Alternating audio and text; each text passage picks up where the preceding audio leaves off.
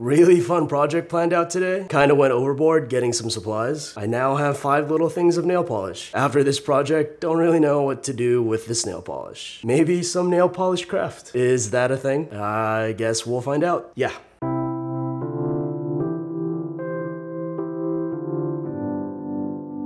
Hey guys, Ray Pahar from Get Crafty Crafty, and today I'm going to show you how to make a watercolor design on a coffee mug. We're not actually going to be using watercolors for this project. This project is inspired by the swirls that the watercolor actually makes when it gets into the water. Let's go ahead and get started with today's project. The items that you'll need for today's project include a large disposable bowl, assorted nail polish remover, cotton balls, toothpicks, enough warm water to fill your bowl, clear coat, and a white coffee mug. I got this from IKEA. First, you want to make sure that your mug is completely clean and any stickers or residue have been removed. Next, fill your bowl with enough warm water so that your mug can be submerged. When you're choosing your nail polish, you want to avoid using any kind of heavy glittered nail polish because the glitter won't really spread too well for this project. If you plan to use multiple nail polishes, use 2 colors that will complement each other. Today we're using blue and turquoise. For the next part of this project, you want to act quickly. Take your nail polish and make sure it's well shaken. Add a few drops of each color and gently place it on top of your water. You'll notice some of the heavier clumps will either group together or they'll sink to the bottom.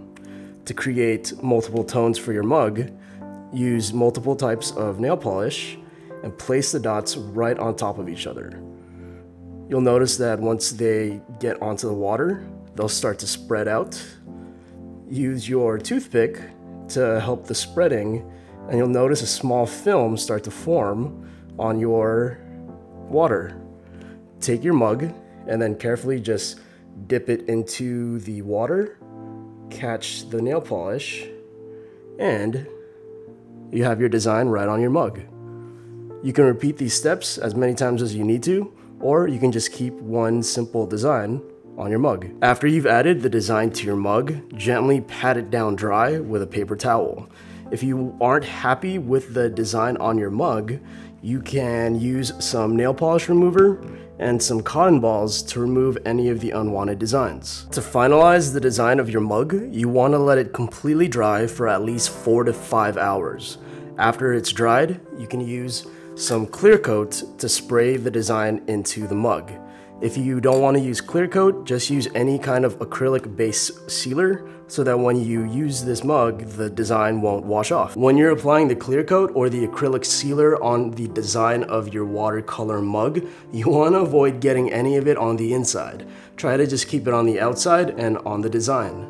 If you want to get this mug or any of these other 3 mugs, make sure you guys check out the eBay link in the description below. All the proceeds to that go toward my AIDS lifecycle run in June.